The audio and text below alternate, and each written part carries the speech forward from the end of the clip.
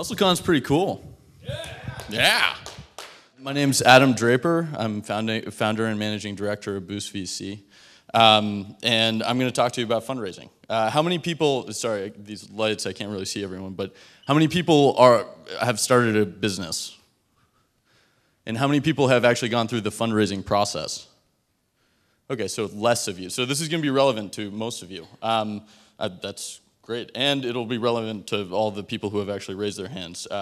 So my name's Adam Draper. I'm a fourth-generation venture capitalist. I'm a founder of, I founded a company called Expert Financial in 2009. I founded Boost.vc in 2012 from, basically, I help entrepreneurs not make the mistakes I made with Expert Financial. And then I've invested in about 130 companies at this point. Collectively, they've raised about $300 million. And I see about 1,200 pitches every year. So I've also, it's not up here, probably because it wasn't relevant, but I was on Nickelodeon at one point. Nailed it. So basically all this means is my ancestors raised money and helped people raise money. I've raised money for different things, and I really enjoy helping entrepreneurs get better at what they do. Today's talk, I have 10 minutes to tell you all I know about fundraising, which it could be a longer conversation, but I'm going to give you about 7 points that I believe might help in the fundraising process. It's more like concepts to wrap your head around when you're going through the process. My first piece of advice is fundraising is very difficult. It took Christopher Columbus 7 years to raise money from Queen Isabella in order to travel across the ocean in order to find India. And he failed epically at that. And he found, I always picture like Christopher Columbus like going back and saying like, oh man, I didn't find India. But fundraising is really difficult. Fundraising is incredibly difficult. When I was pitching to raise money for Boost, I emailed 3,000 people. I met with 350 of those investors. 3,000 investors, met with 350, and I ended up with over about 35 investors. And so it was about a 10% decline, and it took 12 months to do this. So it was 12 months, November 2013 to November 2014, I was fundraising. And that's really, really hard. It's mentally trying. So yes, 35 people said yes to me. That means that 315 people said no. And dealing with that is a really, really difficult thing every day. And so really just start. If you're going through that process, just know going into it that's going to be really difficult. And make sure that you're ready for the trials and tribulations you're going to be going through. Okay, number 2. Once you've wrapped your head around the fact that it's going to be difficult, use these meetings to meet cool people.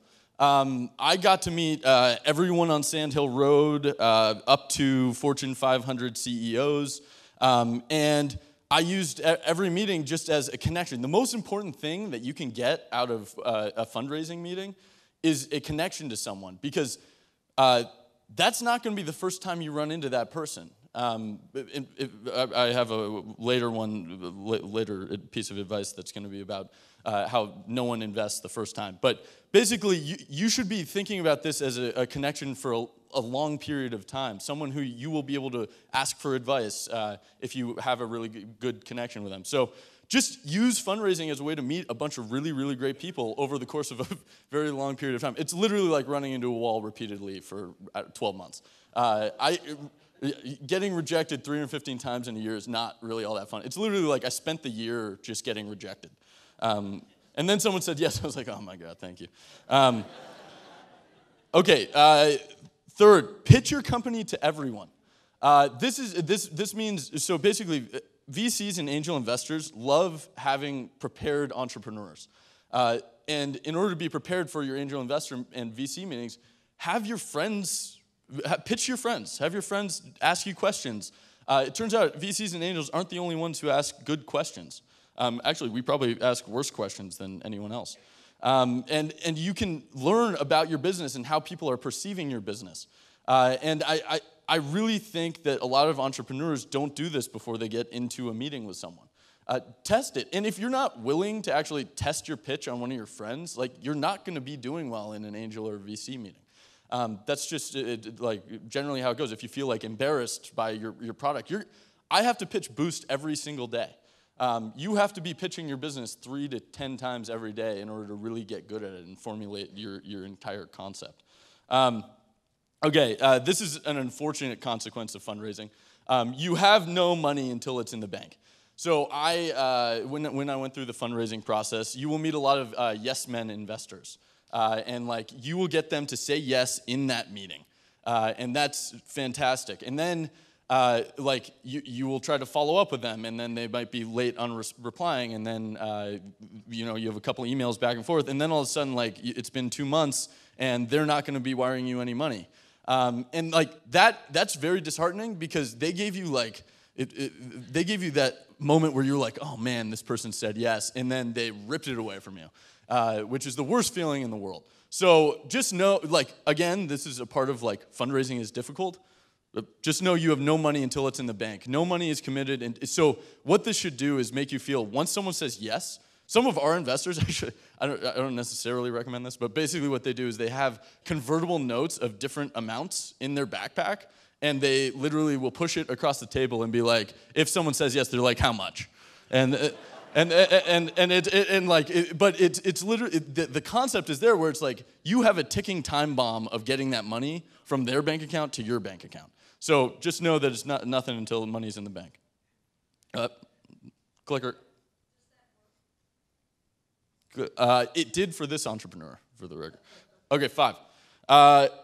This is the one. Investors invest in lines, not dots. The first time you meet an investor, that is the first time you exist. You did not exist previously for that investor, for anyone in their minds.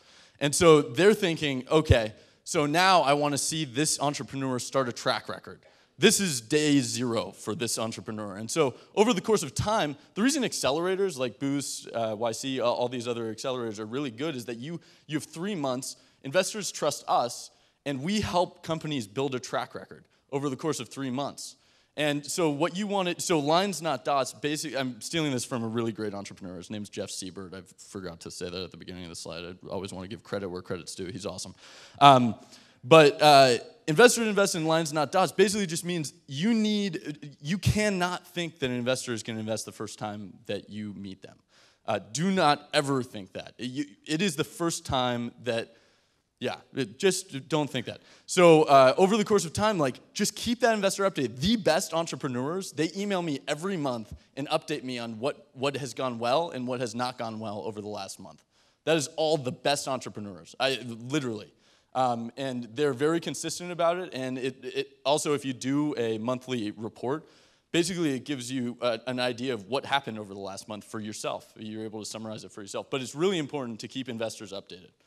I'm sort of running out of time, but okay. Investors invest in team, traction, or hype. So basically, team, I've referred to. Traction is really, really important. Get your product out there. Hype is something that, like, I've seen entrepreneurs do this, and it's basically you convince an investor and all of the investor's friends that you are the coolest thing at a moment in time. And it is really, really difficult to do. I do not recommend going out and being like, I'm going to raise off of hype. The best way to do, like, the best way to fundraise is to have a good product and good traction that is, like, real traction. So that's that. Okay, the 7th point is have a plan B.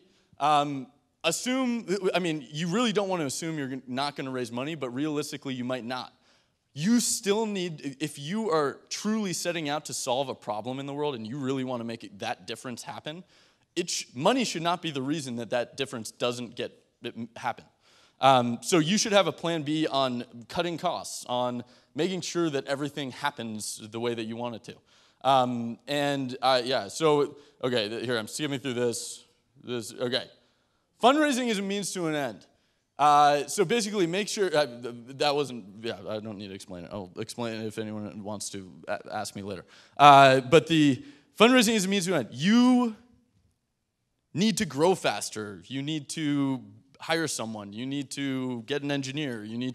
There are a lot of things that you need to do and you need that money for. You should not be thinking that it's an element of success.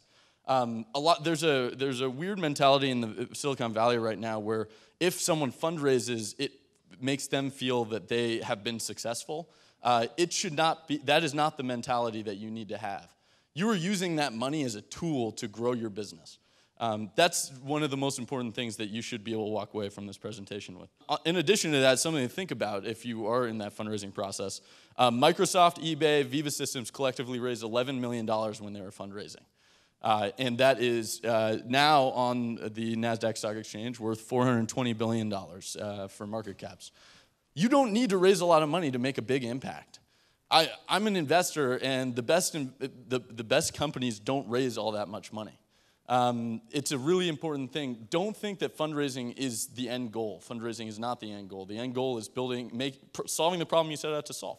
And that's all. That's my presentation. Hopefully you enjoyed it.